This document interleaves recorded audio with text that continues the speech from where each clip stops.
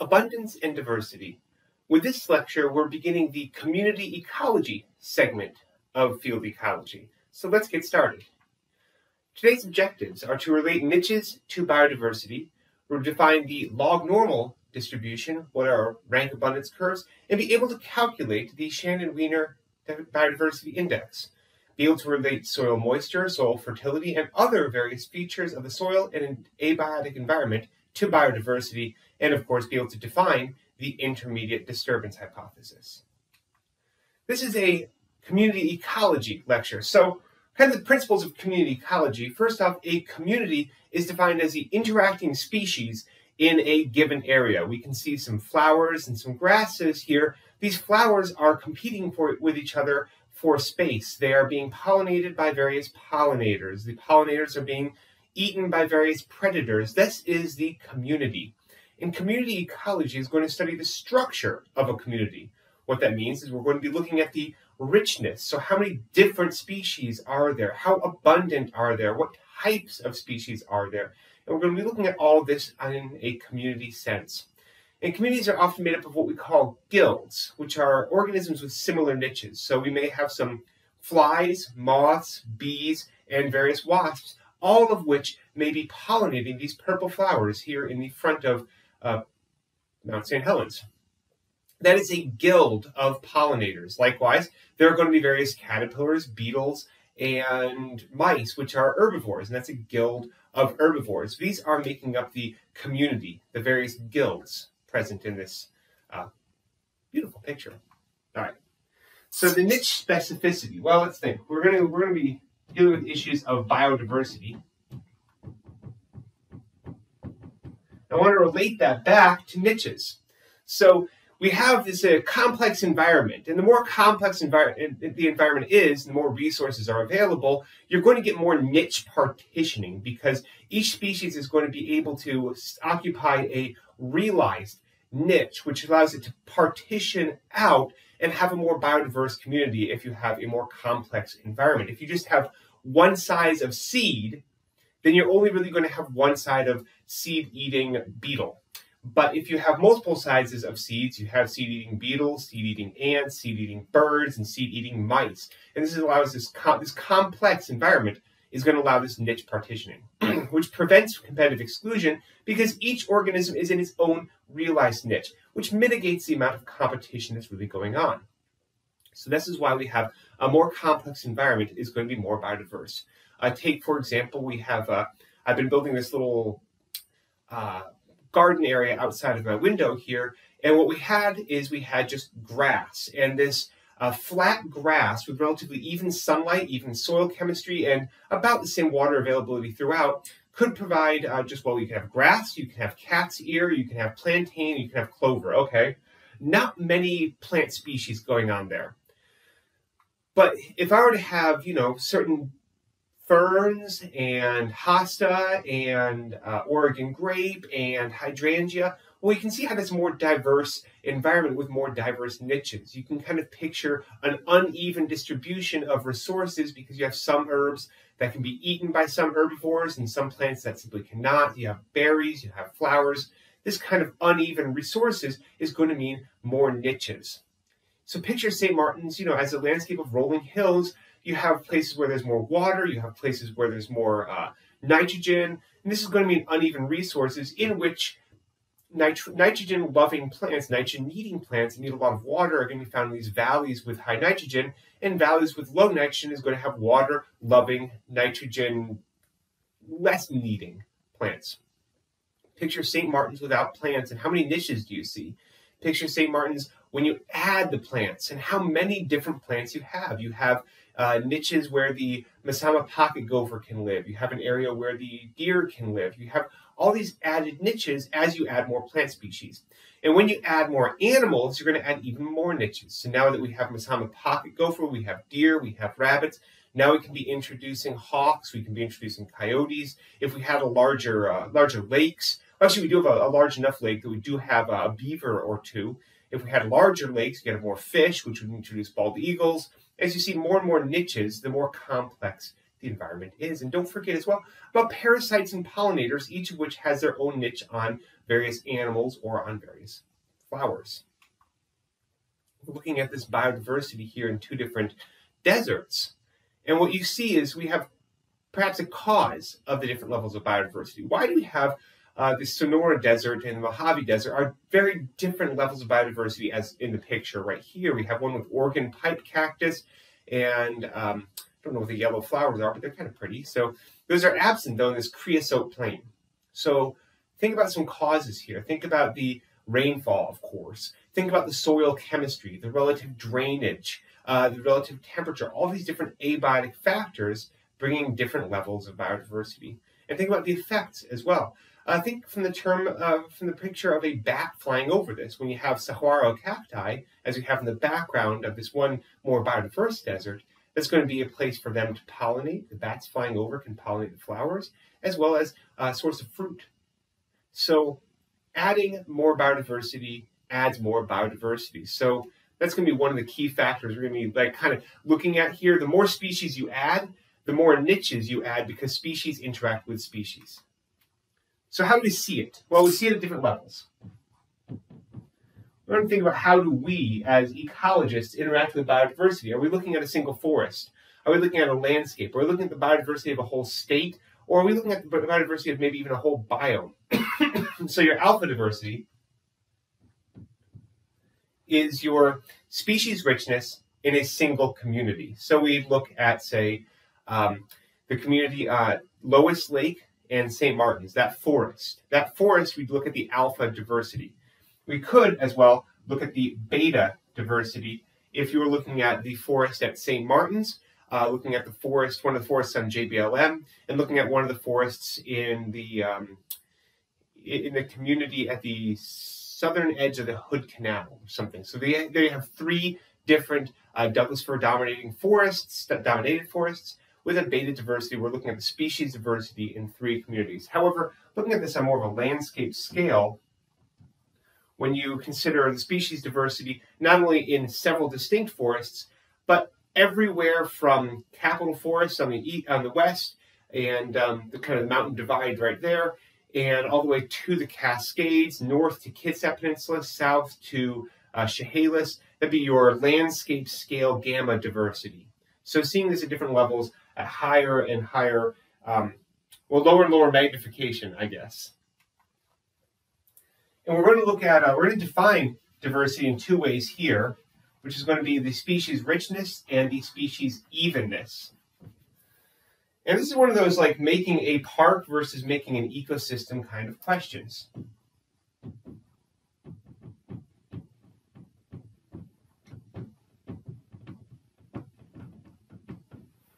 All right, so species richness is just how many species are there. So if we're looking at St. Martin's, we're actually going to see quite a few examples where there is one species on campus because the monks actually planted a lot of gardens on campus, but a lot of these gardens, you just have a specimen of something, like singular. This is one plant, it's just next to a chicken coop, just east of St. Martin's old main building. And this plant, it's some sort of tree, and I never figured out what species it is because I've never seen it before in my life. And there's exactly one of them I've ever seen in my life, and it's here on campus. A single one of those. That adds to species richness. Planting one metasequoia would add to the species richness. So St. Martin's has a great species richness because we have so many like single time planting. We have a very few metasequoia plants. We've got a lot of incense cedars planted, but we don't really have much in the way of evenness on campus. Evenness is when we're going to have, five of each species, five each of four species in a forest would be completely even. You know full well that St. Martin's does not have a very species even community. You look at it, you're like, can I take a look at any part of campus that has trees and not see a Douglas fir? No, the evenness is completely skewed and dominated by that single species, which is why it's been in like all of my lectures, because I have no intent of species evenness through the lectures because there's no species evenness on campus.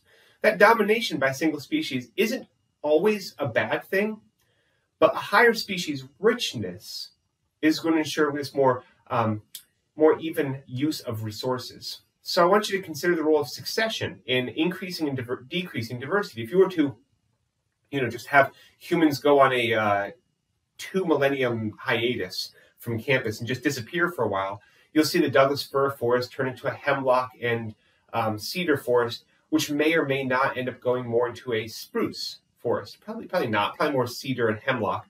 But the cedar and hemlock would start dominating, and you'd have the Douglas fir kind of not really dominating, but still present. The incense cedars would dominate certain parts of campus. The big leaf maples would dominate others. The alders would be present in others. The yews, the unfortunately hollies. It would actually go towards more evenness, but some species would slowly go extinct. So the holly might get outcompeted.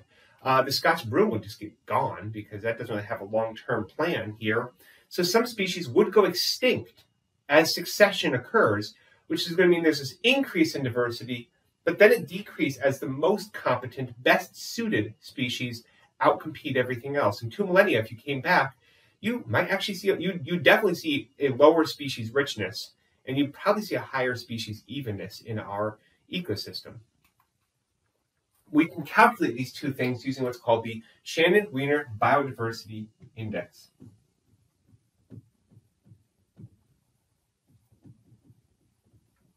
So the Shannon-Weiner Biodiversity Index is going to measure the relative proportions of each species. So I'm going to actually do it this way. We're going to look at proportions, and then I'm going to show you the equation. So you have, let's say you have these two communities, community A and community B. They both have equal richness, but they have very different evenness. You have 5 species, 25 individuals total. In community A, you can look at there's 21 of species 1 and then 1 each of the other 4 species. This means the proportion of species A is about 84, 0.84. So to calculate the Shannon-Weiner Biodiversity Index, you're going to take the log, the natural log of the proportion. So you take the proportion, the natural log of the proportion, and you multiply those two together, and then you add it up for all 5 species. So what we can see is the first community, community A, has this natural log of the proportion times the natural log of the proportion is going to be very skewed towards that first species. Whereas the other one is going to be more evenly distributed, so all the species are the same. We're going to add these up and get different Shannon-Weiner biodiversity indices. One is going to be that 0.662, which is a low biodiversity, and the other is 1.610, which is a higher biodiversity. So you can see how the evenness, the change in evenness, has resulted in a higher biodiversity index. Let's take a closer look at that calculation there.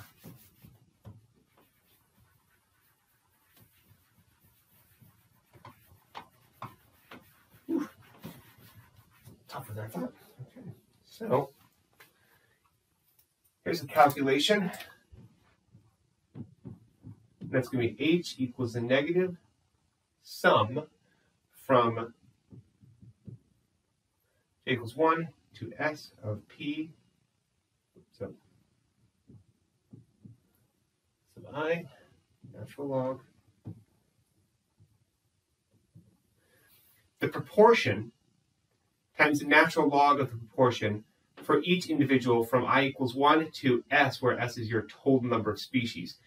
This is going to end up being a negative number because the natural log of something less than 1 is going to be a negative number. So you multiply this whole thing by this negative modifier here. And that's your total biodiversity at a site. So that's your H. A higher H value is a more biodiverse site. Lower H value is a less biodiverse site. There you have it. When looking at this, we're going to see differences in abundance. Most species, as you remember, are uncommon. So remember these 7 forms of rarity. Most species are uncommon. Only you have to have 3 out of 3 good traits to make for a common species. What this means is that most species are moderately abundant.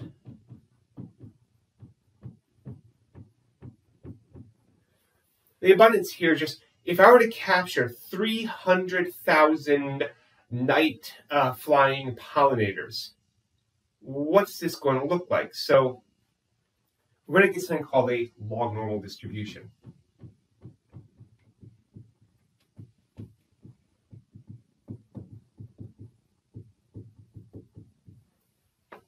So let's say I captured 87,000 moths, and you're going to find you have over 8,000 are one species. That's that most common species. Has the three forms of being common. Good. And then like 5,583 are going to be the next species. So really dominated by these two species. Well, we see that there are less and less of these other ones, and we have a lot of species, we have like 2 to 8 of them. And we plot this on a log scale on the x-axis, and as far as the number of species that have that number of individuals, we plot that on a normal scale on the y-axis, and that's how we get the log normal distribution. So for 87,000 moths, we have a lot of species that are pretty uncommon. Some are very rare, and then 1 or 2 that just absolutely dominate the collection. Well, if we were to move that up to 300,000 moths, we now have some species we didn't see before, but we still have that incredibly common species. So those incredibly common 2 species are still going to dominate, of course. But the more we collect, the more we start to see a few species are relatively, most species are relatively uncommon, a few species are incredibly rare, and a few species are incredibly common. That's going to lead to this log normal distribution, whereas you see the other side with the percent cover of this hypothetical plant species, you have few species have very low cover, few species have very high cover, most species have moderate cover. So that's going to be this log normal distribution is the effect of the 7 forms of rarity. Remember, all 3 forms making an organism common is you need 3 out of 3. You need 3 out of 3 to be very rare as well. But in the middle, where you have 1 or 2 of those 3 make them common or make them rare, that's actually going to be most species. And it's much easier to find more common species. So think about if you were just look for one species, you're going to see, the most common one, of course. And it's like Zubat phenomena is like what I call this. So if you go around the Pokemon world, you're going to see Zubats everywhere. There's just tons of Zubats. That's your most common species. You might never see a missing no, or you might never see a Mew. It's a very rare species. You may never see you may see very few Rhydons, but plenty of Rhyhorns, or vice versa. I don't remember. Anyway, the very common species are very, common because you'll see them everywhere. You're going to get a large sample of that. And certain rare species just may never be seen. You might never see dormant seeds or seasonal species or migratory species or very cryptic species that you're missing. So we might just never sample the bottom of that curve. Even with 300,000 moths, you see the log normal distribution, you don't see it tail off. If you were to collect 3 million moths, you'd probably see it tail off a little more and then a little more, because a log normal distribution requires an logarithmic increase in size to actually see everything. Rank abundance curves.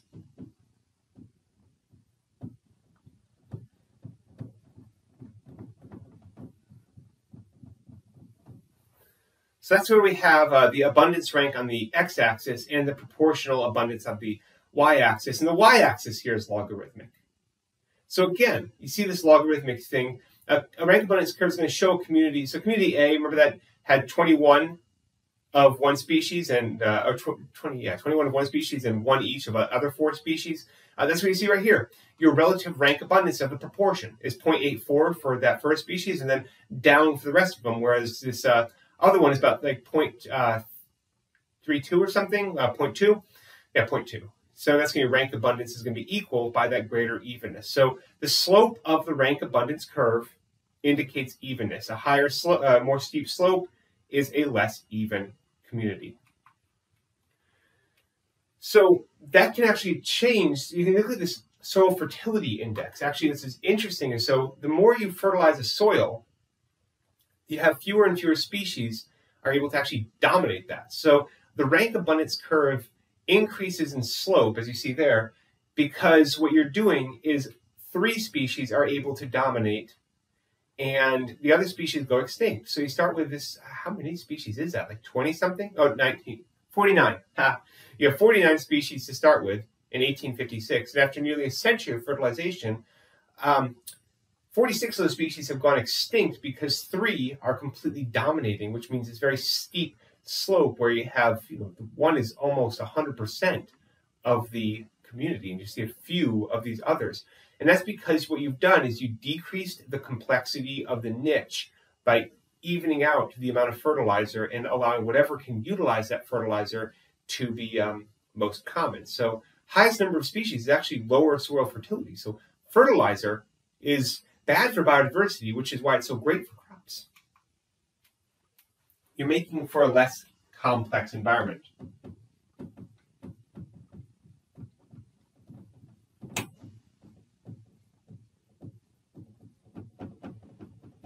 So think about a very large wheat field. It's horizon to horizon. It's flat. It's got equal amounts of water. It's got equal amounts of fertilizer. The soil is the same throughout. You have a single species. This is a rank abundance, not curve at all. Rank abundance data point. So what happens there is we want just wheat. So we get just one species. We annihilate biodiversity when we farm. You can consider how bad that actually goes for, other organisms, but it's great if you just want wheat. So the more complex environment is going to have more niches. Here, what we've done by plowing and fertilizing and watering is eliminate niches. And remember, plant biodiversity will beget animal biodiversity. Wheat is a wind-pollinated species. So that huge horizon-to-horizon wheat field has 0 pollinators. Yeah. And if we use herbicide, it has 0 herbivores. So we stop here at the first trophic level. On the other hand, you have more complex environments in different tree sizes. The volume of foliage above 6 meters here can be taken as a level of how many niches you have. The more foliage above 6 meters, what you're going to have is thicker branches. When you have thicker branches, you can have more nests, you can have more lichens, you can have more mosses, you can have a whole bunch of more species. Biodiversity begets biodiversity, but also the simple size of the first trophic level is going to mean more resources are available. So big trees beget more warbler biodiversity by increasing the environmental complexity and the number of niches available. The bigger trees are just, they're thicker, so you can have more on the outside. The species that lives only on the outside, or the species that lives 2 meters in, or the species that requires big trunks or something like that. And that's just warblers. Think about how many woodpeckers can now live in large bowls. Think about possums hanging out in the branches. Think about squirrels making their nests. The more foliage that you have, the more environmental complexity you have, and therefore the more species are going to be able to really survive here. So big forests are very good for bird diversity. What about plants? Well, a more complex variety and concentration of nitrogen and silicate is actually going to change the plant diversity. So having different nutrient ratios, having this complex landscape is going to allow certain species to dominate in low nutrient, like, Scotch broom loves low nitrogen, high phosphorus. Douglas fir, it can enjoy, medium nitrogen, high phosphorus. So you have the levels of NPK, nitrogen, phosphorus, and potassium. And if those are variable throughout the landscape, you're going to get a variable distribution of plants, because certain ones can have more water, more nitrogen, more silicates, and they specialize in these niches. There's another niche to talk about, and that's the niche of disturbance.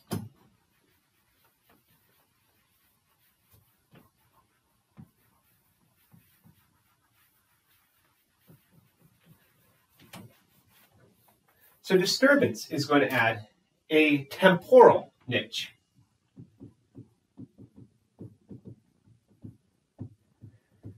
When I say temporal niche, what you're really thinking is some species are going to do best in a recent tree fall.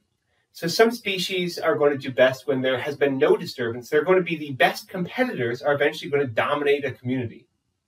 So biodiversity is going to peak at a certain point.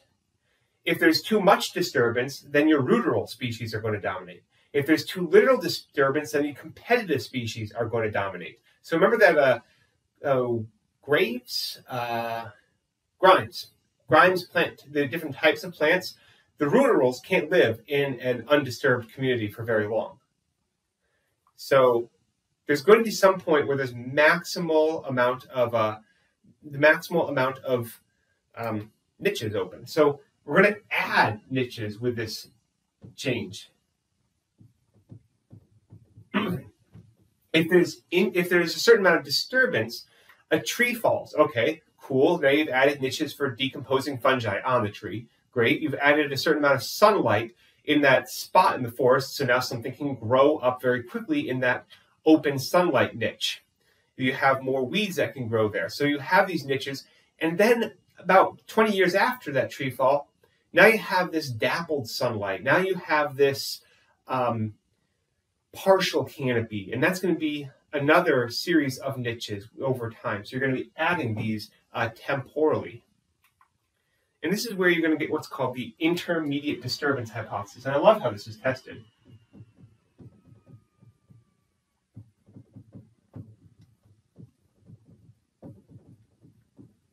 The hypothesis here is that if you have too many disturbances, too frequent and high intensity disturbances, you're going to have ruderals because they like disturbance. You're not going to have this high competitive, long-lived species. You're going to have R-selected ruderals at very frequent high disturbances. And then you're going to have at the very infrequent disturbance, you have those very high competitive species that are going to be doing best under conditions of don't bother me for 2 millennia, just let me have my niche. So they're going to swamp out a lot of others. But in the middle, you're going to have a combination of those. So some species haven't been disturbed. Some individuals haven't been disturbed in 1,000 years. Some individuals just germinated last week. So the intermediate there is where you're going to find the highest diversity. Well, how do you test that? Well, you go to the rocks on the beach. So small rocks are turned over very often during winter storms. Very large rocks are not turned over. And the way this was tested is this dude, I love referring to great scientific minds as this dude, but he took a spring and attached it to the back of his truck. And the spring could measure how much weight, how much force it took to turn over a rock. So he tied his truck to the spring, tied the spring to a to a small rock, and would pull it and measure how much force it took to turn the rock over. And that's how frequently that rock would be disturbed by a crashing wave. He tied this to medium rocks, he tied it to large rocks, and he got the relative rock disturbance ability. So how able would wave be to crash over and smash this rock and move it over? So then he went, well, actually probably before, but he measured how many organisms were living on that rock, how many different species were on that rock, measured the biodiversity of each rock, and found small rocks have relatively low biodiversity. They've got species that can recolonize every time the rock is turned over. And huge rocks have relatively low biodiversity because they've got the species that can best compete on that rock.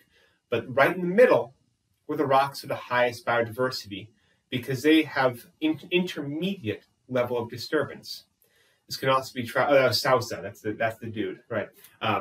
This is also tested by a prairie fire. So how often a prairie is burned is going to determine how many species can survive on it. An intermediate level of disturbance yields the best biodiversity. So that's your relative abundance and diversity. A pretty hefty lecture with a lot of different terms. I encourage you to look at the book. The book's got some pretty great stories, and there are some very good publications on this. And Ashley Maciejewski's paper is actually measuring biodiversity. I think I've posted that. If I haven't posted that by now on the very top of the Moodle page, then feel free to ask me. This is one of the student papers that they worked on the biodiversity in an urban landscape. So, yeah, go out and count some species, why don't you? I mean, or go count Pokemon. You'll find interesting things in terms of biodiversity.